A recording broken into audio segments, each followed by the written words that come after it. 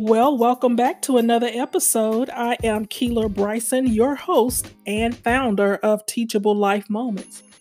Today, I'm going to jump right in. I want to talk to you about 4 ways to reduce negative self talk. We all have that inner critic inside of us that tries to pop his or her head up to stop us when we are trying something new and big and challenging that we've never done before. And that inner critic has a way of definitely showing up at a time when we just do not want him or her to show up on the scene. An inner critic sometimes can not totally be a bad thing. Sometimes it can help us and keep us motivated toward our goals.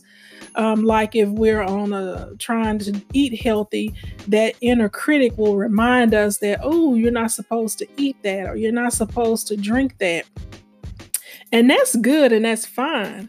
But today's episode is focusing in on how this little voice can often be more harmful than helpful, particularly when we start experiencing an excessive amount of negativity from this little inner voice, or negative self-talk, as some may recognize it.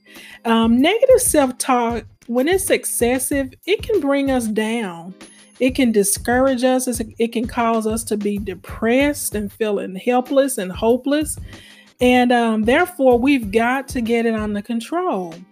This is the year where many of us are trying to achieve some goals, and many of those goals are things that we've never tried to attempt to accomplish. And therefore, it's going to require a whole lot of positive, healthy self-talk. We've got to get out of our head. We got to get out, especially if it's negativity that we are entertaining. So what is negativity? Negativity can take many forms. It can sound grounded. For example, you could say, I'm not good at this, so I should avoid attempting it for my own personal safety. And then negative self-talk can be downright mean. When was the last time you said something that was downright mean and negative about yourself? Oh my goodness. And the thing about negative self-talk, it can sound a lot like a critical parent. That's why a lot of times you hear folks telling parents, be careful how you speak to and over your children, because the things that we say to our children can cause them to be paralyzed and to not have strong and healthy self-confidence when they need it to try to achieve certain things in their future. Negative self-talk can also sound a lot like a negative family member, a negative teacher, or a negative friend. How many of us have experienced that teacher that said some negative things to us? And for some, you can find these folks that have, grown up into adults, and they still remember a negative word or conversation that a teacher spoke over them. And a lot of times when I run across, classmates or hear of other folks sharing how one of their classmates, after 30 years of being after school, that person still remembers those negative words and that their teacher said about them. 30 years later, that is still impacting them. And so you can see why it's so important to manage and reduce this negative self-talk in our daily lives, because it is a paralyzer and it is something that can stop us. And I don't know about you, but I have too many things that I would like to achieve in my lifetime. And negative self-talk is one of those things that definitely has to be in check. You have to check yourself in that negative self-talk and remind yourself that this is not going to be tolerated. We have no energy for foolishness, no energy for negative self-talk. Now, when it comes to positive self-talk, I'm for it, and I definitely can muster up some energy to speak positively to myself.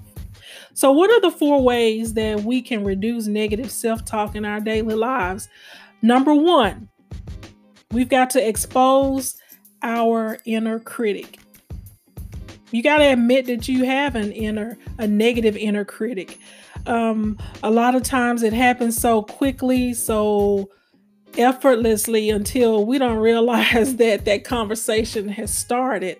And so we've got to learn to notice when we're being self-critical so we can just stop it. Stop it as soon as we notice it. And one way we can do that, here is a challenge for you. So put a rubber band around your wrist. It could be your left wrist or your right wrist. It doesn't matter. Put it on at the start of the day. And each time you notice that you made a negative remark about yourself or you were engaged in some negative self-talk, pull the rubber band back and let it pop you on the wrist. Now, at the end of the day, if your wrist is red and sore, then you know you've had a whole lot of negative self-talk taking place. But if your wrist is not red and sore, then you know that, you pretty much got this negative self-talk under control to the extent where you're not doing it. You figured out a way to prevent it from happening. Now, some people are not going to make it, to the end of the day before their wrist is just super red and super sore. I can guarantee you that. And that's because, this is not an easy task. This thing has been happening since many of us were children. And so it's not an easy task.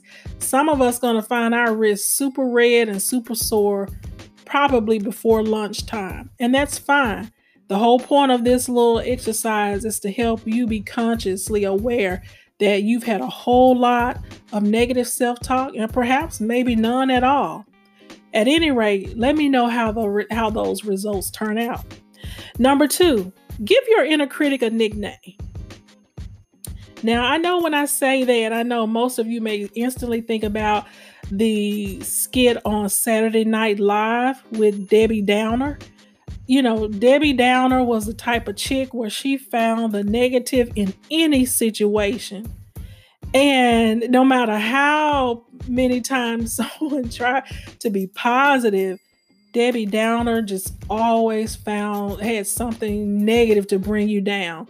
Do you know any Debbie Downers in your life, in your family, in your sphere of influence? Are you a Debbie Downer? Think about that.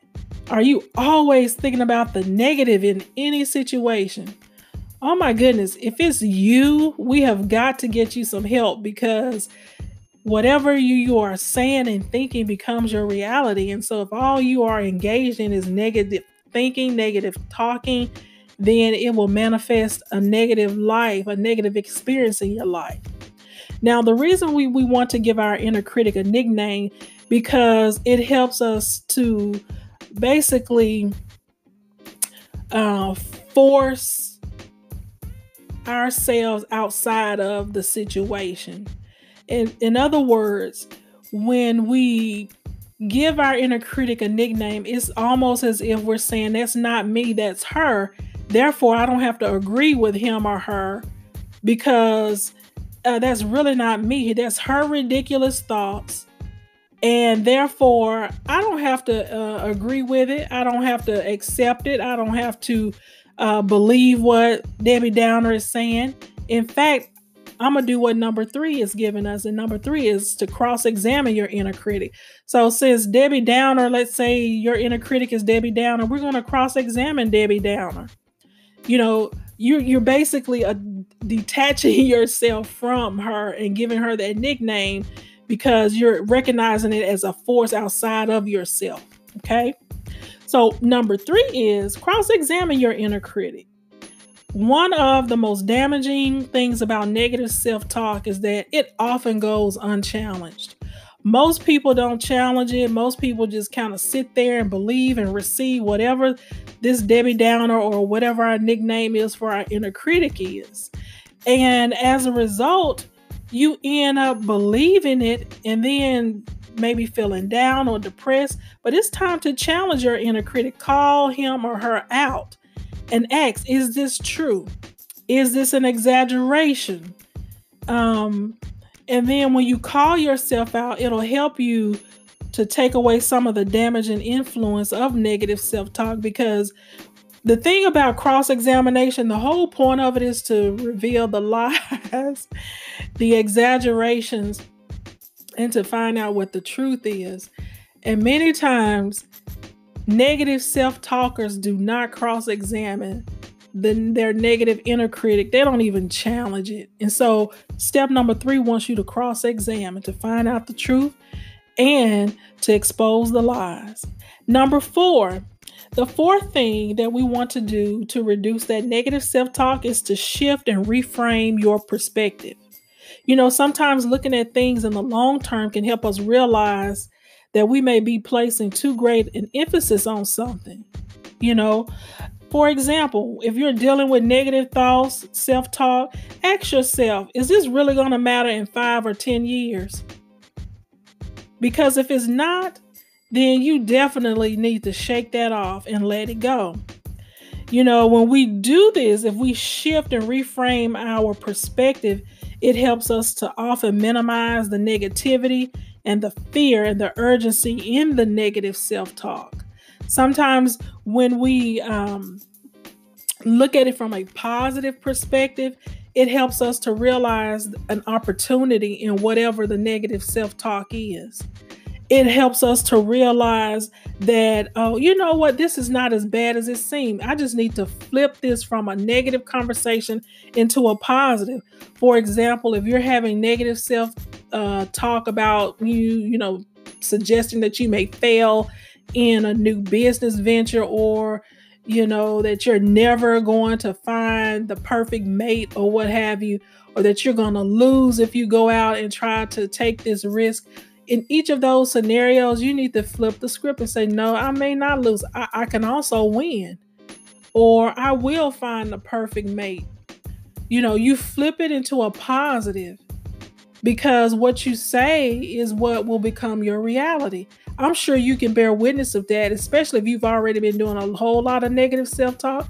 You probably have a whole lot of negative outcomes and negative manifestations as a result of that. So why not flip your perspective? Get positive. Look for the opportunity in whatever the negative self-talks that you're having within your head. Now, one way to reframe negative self-talk is to affirm it with an affirmation. We know that affirmation is basically confirming what we affirm. And affirmations are a great, great, great way to do that. You get up and you just begin to speak positively over your life, over your situations, over your circumstances. And there is a great app that I want to recommend to you to help you with that. It's called the Think Up app. And the way that it works, you can go out and listen to already pre-recorded affirmations, or it allows you to create and record your own affirmations to music. And you can play these affirmations as many times as you like. I often have them playing when I'm working in the office in the background, and I have them playing when I go to bed at night on low, just so that it can get down into my conscious and subconscious of the positive things that I'm speaking over my life. So those are the 4 ways that you can reduce negative self-talk. I hope that you find them helpful. And by all means, share your feedback and your results. If you are guilty of negative self-talk, let me know if any of these tips help you and which one resonated with you the most.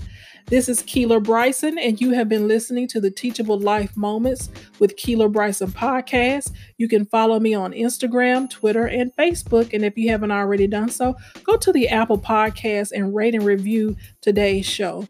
Join me next week for another Teachable Life Moment, and thank you for listening.